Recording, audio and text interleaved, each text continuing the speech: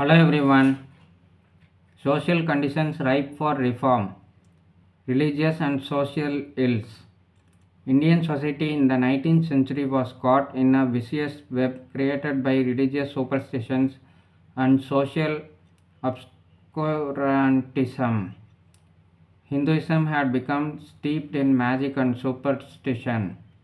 The priests exercised an overwhelming and indeed unhealthy influence on the minds of the people.